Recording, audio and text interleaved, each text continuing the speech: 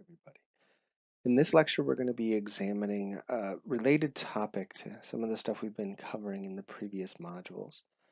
In particular, we're going to start peering into something that we've alluded to numerous times, the individual differences in a lot of the cognitive skills that we've covered. And when doing that, we're going to start tapping into a very controversial, but also alluring topic within the field of psychology called intelligence. When we get into intelligence, we run into a bit of an issue. Oddly, we can talk about individual differences in memory skills, individual differences in attention skills, and other components that we kind of put under the umbrella of cognitive psychology. But when we start to talk about kind of the overarching differences from person to person in these cognitive skills, we start getting into this idea of intelligence. But when we start talking about intelligence, what makes and defines somebody as intelligent sometimes gets a little bit muddled or even controversial. Just to kind of understand what I'm referencing here, I thought we'd start this particular lecture off with a bit of a kind of insight moment where we spend a minute or two thinking about something that we could use to differentiate between those that are extremely intelligent and the rest of the population. Or we could even spend some time thinking about a multitude of different things, particularly 3 different things that you could use to separate out people along levels of intelligence. If you've done that, I'm hoping you've started to realize, or at least you've started to quickly run through that in your head, that this task was actually a little bit more challenging than you might have originally thought it would be. This is actually one of the first big hurdles that many people researching intelligence and development/intelligence ran into. Is how do we even define these variations in cognitive abilities? We can definitely talk about specific cognitive aspects and people doing better than others on certain things, but when we try to get at this overarching idea of intelligence, kind of having better cognitive facilities overall, what we use to define better becomes a little bit more difficult. So what most people looking at intelligence use to define intelligence is the ability to get to the end product of the thinking process in a little bit better way than others. Essentially, we talk about intelligence being a byproduct of adaptability and problem-solving skills. Essentially, if you can get through all the steps and you're doing things right in that information processing model that we talked about earlier, well, then you'll probably come up with better outcomes, and you'd be defined as more intelligent. It's really important to note here that that means that intelligence is not just having a greater memory or being able to pay attention to certain things better. It's very what we call multifaceted. And in fact, even with that broad definition of intelligence, some have argued that things that we link up in our minds with intelligence aren't embedded within that definition. People who come up with not just solutions to problems, but very creative solutions to problems are often in our minds defined as intelligence. But there are very few intelligence tests out there, or even calculations out there of mental intelligence that would incorporate creativity into their considerations. Same thing with social skills. We will talk a little bit later about a specific type of intelligence called emotional intelligence. But if we're just talking about people's ability to talk with others and people's ability to kind of maintain a conversation in specific situations, emotional intelligence doesn't really get to it, and definitely the definition of intelligence doesn't really get to that. We nonetheless tend to tie this with some type of intellectual ability. Memory span might not be the only thing that we tie to intelligence, but it definitely, to many of us, is an indicator of intelligence. And the same thing goes for the topic that we're going to be discussing in the next module. Vocabulary might not be a critical component to the information processing steps that we talked about earlier, but we nonetheless tend to see it as an indicator of intelligence. So, knowing that intelligence is very broad, how do we try to measure it? And well, what we've seen over the years is a challenge to talk about what intelligence means and then how broad intelligence spans. In the early years of kind of the scientific endeavors to understand intelligence, several theorists ran different types of tests and analyses to figure out if they could really kind of encapsulate how much we needed to kind of expand our definition of intelligence to incorporate all the different things that could kind of describe individual differences. One of the first big players in this particular approach was a gentleman named Charles Spearman, who looked at a whole multitude of different things that people were using as indicators of intelligence and administered all of these different things to individuals that were willing to participate in his studies. And what he was looking for was whether or not the performance on these different tests and things that people were being looked at on overlapped from person to person. Essentially, he wanted to know if you were high on one test, would you be high on the second test and high on the third and the fourth, and have essentially a very consistent performance, even if the tests were theoretically getting at different things. And what Spearman was able to find was that even though there were some subtle differences, usually in performances from test to test, most of us seem to kind of have an underlying factor or an underlying thing that impacted our performance and kind of pulled us into a certain range. And he called this underlying factor the G factor, or general intelligence that people have. And his argument was that if we really wanted to talk about individual differences, could technically get into all the subtle differences across specific areas, or if just academically we wanted to compare people overall and their mental capabilities, we could focus in on that G factor, just accepting that we miss some of the more important fringe and kind of application based stuff in doing so. Once he started to look at that G factor, he then went down the path of trying to understand exactly what would lead to some of the individual differences that we would find.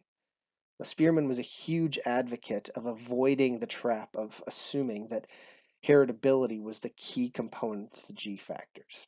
He did not want to get on the boat of arguing that intelligence was inherent and that essentially you were born with a certain level of cognitive capabilities.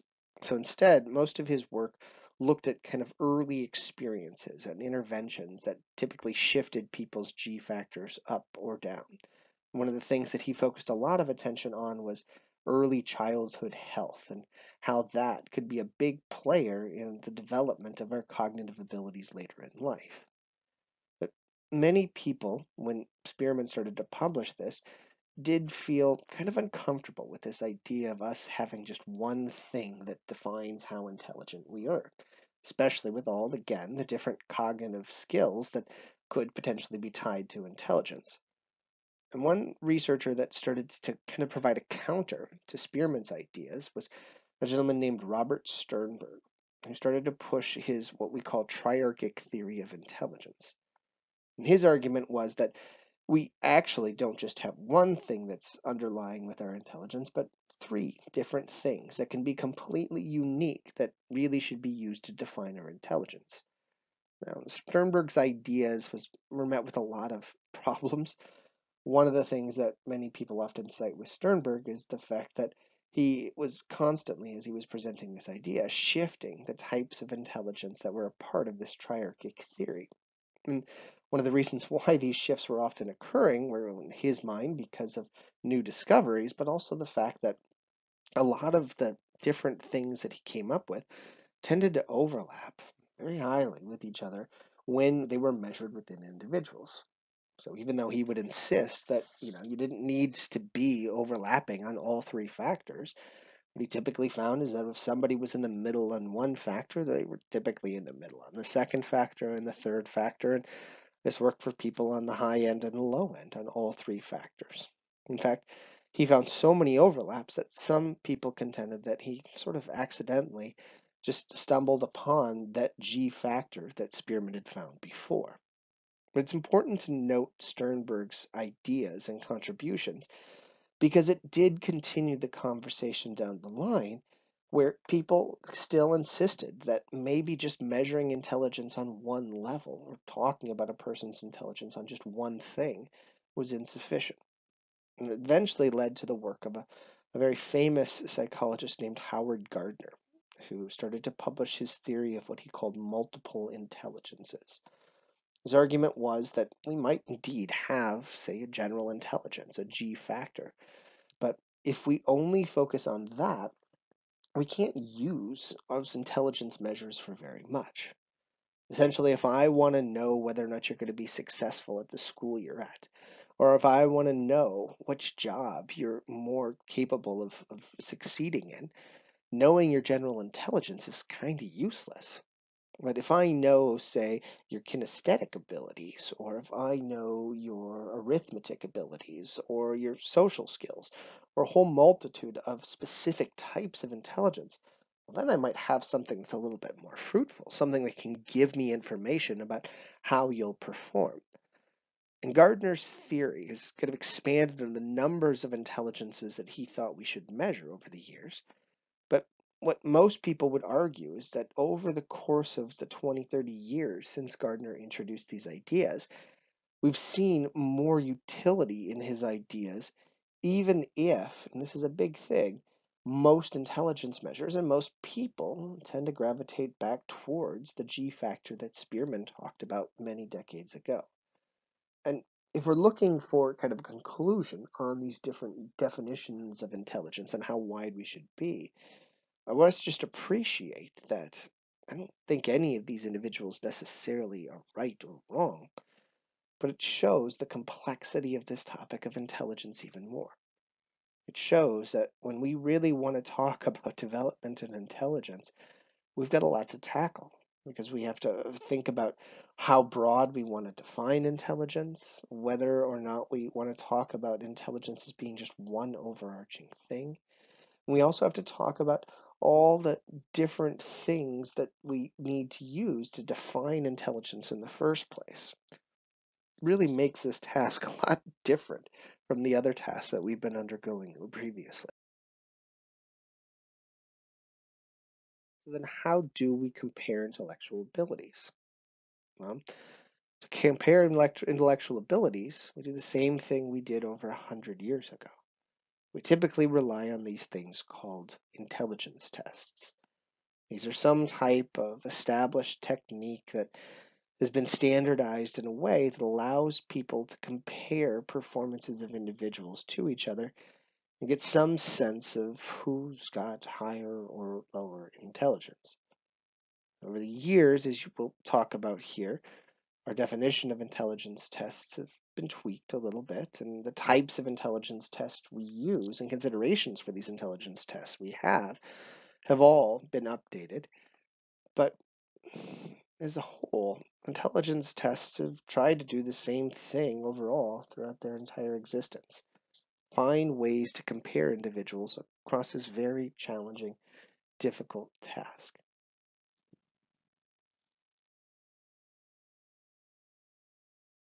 Who got these first intelligence tests started? Well, actually, the person credited with the development of the first really universally used intelligence test was somebody that sort of had the need to develop this thrust upon him. It's a very famous psychologist in our history named Alfred Binet, who was working for the French Ministry of Education in the early 1900s. He, with one of his colleagues named Theodore Simon, was given kind of an unusual task that required him to really develop this first intelligence test.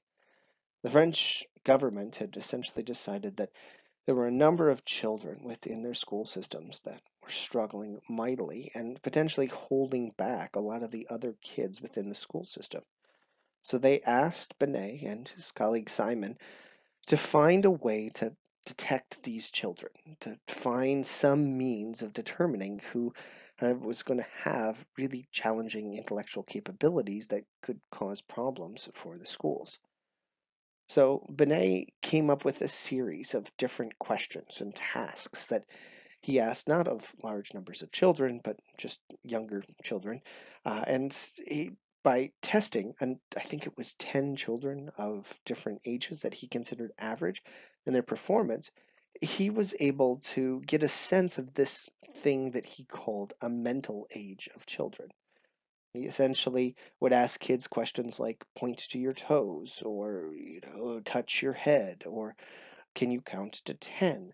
And he would get to slightly more elaborate stuff like defining terms, like to say justice, some terms that maybe kids hadn't heard that often. But his main focus was just on looking at very young children. Usually it was kids somewhere between the ages of 2 to, I think his cap was 7, if I recall correctly, and just look at what their performance would be like. And then he would go out into the community and test children based on their either kind of concerns about the child or the potential that the child might need a little bit of help, so he could determine if the child's performance matched their actual age. So he started to compare the child's mental age to their chronological age. He wasn't necessarily interested in looking at kids that were doing exceptionally well. That wasn't the point of his tests. And he wasn't necessarily looking at a wide range of ages. But his test, when it started to get developed, was really celebrated by the intellectual community as an indicator of what we could do with these cognitive tests. Now, many people took Benet's work and brought it in a very different path than Benet had originally intended it to be. But to understand how we got from Benet to where we are now, we first have to kind of look at what happened after Benet started to introduce these tests and they started to become widely distributed, not just across the France, sorry, but and not even just across Europe, but across numerous countries throughout the world. Once Benet started publishing and working with his tests, and him and Simon used these to start to develop school assessments and specific programs that could be designed to help children that were struggling in their academic settings. Others took this information and brought it into a completely different world. One of the things that early intelligence tests started to get wrapped up in was this movement that had actually started a number of years before Benet's tests called the eugenics movement, something that was championed by the gentleman pictured over here on the left-hand side, Sir Francis Galton, who had already started numerous studies trying to show that head sizes of specific races and specific cultures were smaller or less, so he said were developed, less developed than other cultures. Essentially, he was trying to show that there was some type of superior race and superior group of individuals, and that if we wanted humankind to maximize its potential, we needed to find a way to do away with all the inferior groups and just prop up the groups that he considered superior, or at least he was trying to prove were superior through some of his nonsensical tests that he had devised. When he saw intelligence tests and others saw intelligence tests starting to be developed, they grabbed onto this and argued that this would be a great way of showing that essentially we were inherently, I guess, given our intellectual capabilities. This brings us back to the idea of heritability. Galton and many others contended that this was almost an entirely nature braced thing, where what we were born with was what we were guaranteed to have throughout our life in terms of our ability to memorize things and solve problems and understand what was going on in our lives. But when Galton and others started to try to grab on to tests like Benet's to do these individual comparisons, and quickly realized that Benet's test was completely insufficient for these goals. Because again, Benet had no interest in looking at mentally superior individuals. He had no intentions of trying to show why certain people were struggling versus others or excelling versus others. He was simply doing his job that the French Ministry of Education had asked him to do, to come up with a test to kind of flag kids that were struggling. And he took his work as an indicator that he could try to develop some type of program to help these children. But unfortunately, even though Benet's work was pretty benevolent, lots of individuals took the path of Galton's and started to really try to find ways to use these early intelligence tests as a way of comparing people and trying to show who was superior. One of the champions of this idea of trying to show superiority was a gentleman that was actually at Stanford in the early 1900s named Lewis Terman, who was also a huge advocate of this eugenics movement and was insistent that if he wanted to, well, actually, if we wanted to be a superior country in the United States, we would need to find ways to really flag individuals that were superior and encourage them to have as many offspring as possible, while also flagging those that were considered inferior and ensuring that they did not get to pass on their genetics. Again, kind of the insistence that what we're looking at with intelligence is something that is inherent, something that's entirely heritable. So Terman created this new test that diversified the types of things being measured and became much more complex, so we could look at not only a wider range of performances but also wider ranges of ages. And he called this test the Stanford-Binet IQ test. It was actually developed in 1916, but surprisingly enough, it's still in circulation today. We've got lots of different revisions of it and lots of tweaks to get at different cognitive skills. But if we are looking at this from a slightly unbiased perspective, it is probably worth noting that the Stanford-Binet IQ test was much broader and did incorporate a lot more cognitive skills than the original Binet-Simon test. If we're looking at other things that he contributed to this, there were some kind of interesting caveats that are worth mentioning. He was one of the first people to start talking with his tests about this thing that we nowadays just kind of use interchangeably with intelligence, this idea of something called IQ, or the intelligence quotient. Now, when Terman used this concept, he didn't actually develop it necessarily on his own. There was another theorist named Stern that had developed the quotient a little bit before him, but Terman used this intelligence quotient formula in his IQ test. And in this formula, what you needed to do was just do a basic math problem to understand how intellectually capable a person was. You would take a person's mental age, which was still based on the performance on the task, divide that mental age by chronological age, and multiply that ratio by 100. So essentially, if somebody was performing like they should at their age, they would have an IQ score of around 100. If they were performing below people their own age, they would have an IQ score that was obviously less than 100. And if people were performing like older individuals, then they would have an IQ score above 100.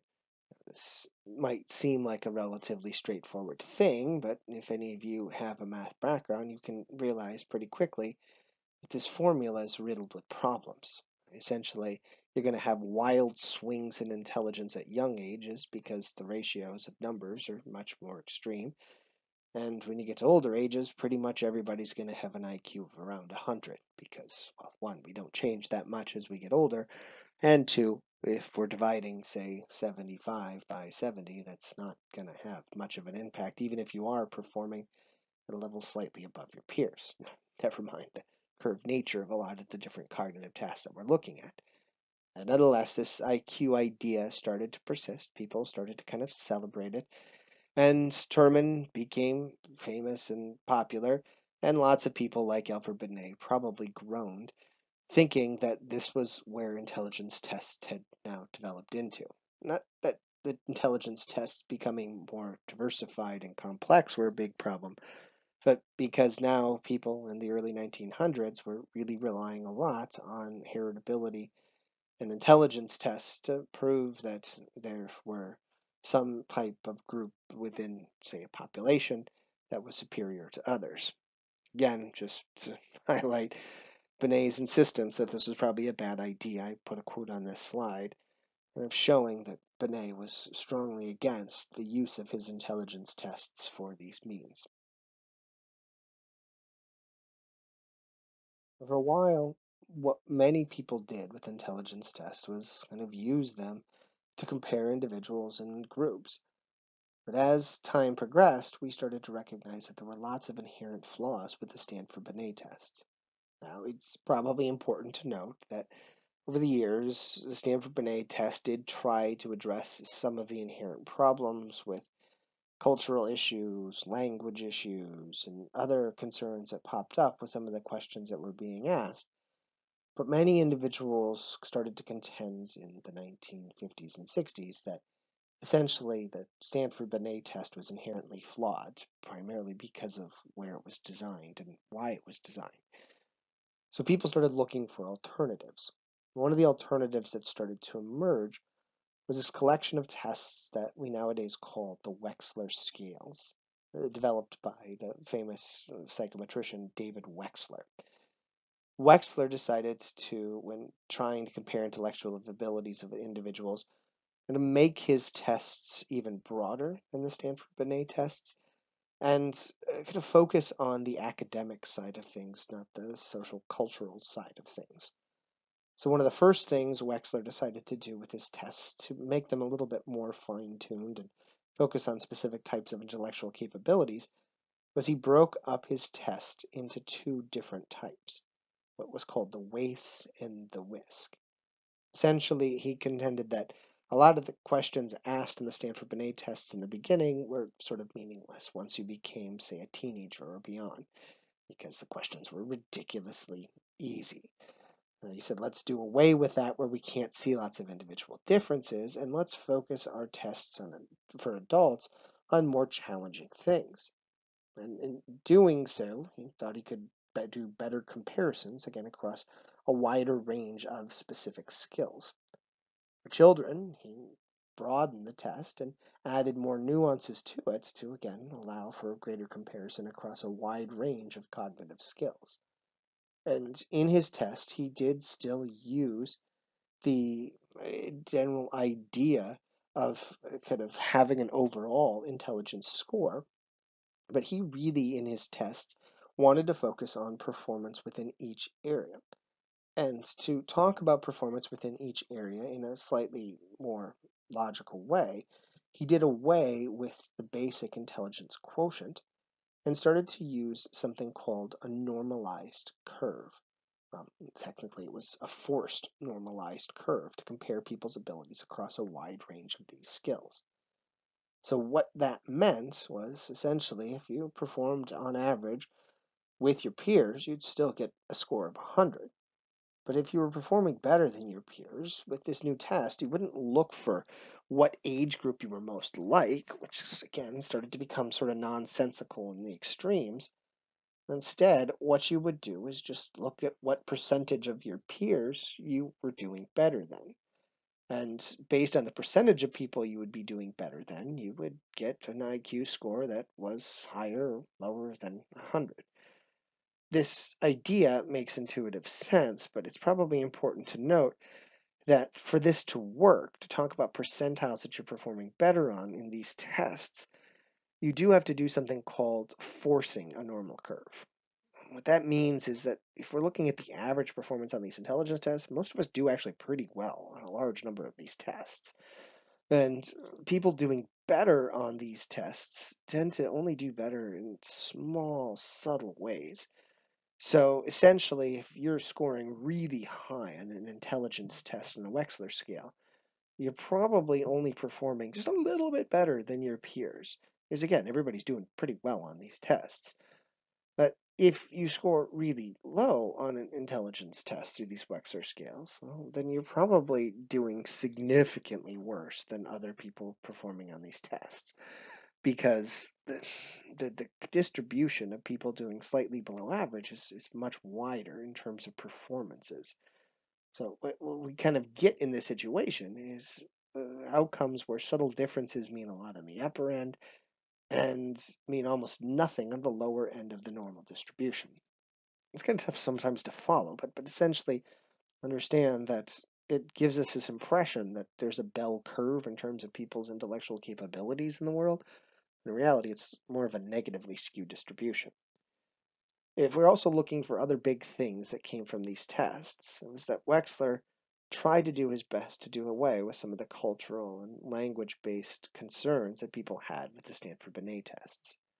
One of the classic examples of a test that he not necessarily devised but utilized in these Wechsler scales is something called the block test, where you see different blocks placed in front of you and you're asked to recreate different combinations of shapes or images. These types of tests theoretically didn't require language skills and didn't require lots of the kind of prior knowledge that the Stanford Binet tests and even some of the Binet and Simon tests required of people participating in them. There's still probably some issues with these tests, but most people argued that the Wechsler scales were a giant step in the right direction, and in fact, most clinical psychologists today use the Wechsler scales when looking at the intellectual abilities of the people that they're talking with, because not only can it give us a slightly less biased perception of things, but it can really tap into specific skills a lot better than some of the other tests that have been devised in the past.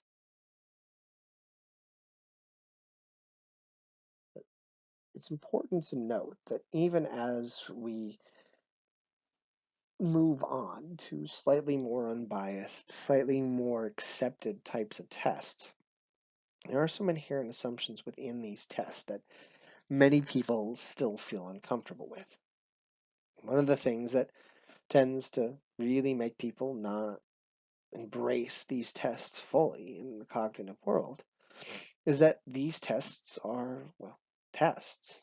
And sometimes when we look at problem solving skills and mental capabilities, it's nearly impossible to encapsulate somebody's cognitive abilities or information processing skills, if we go back to what we're talking about, in some type of written tests.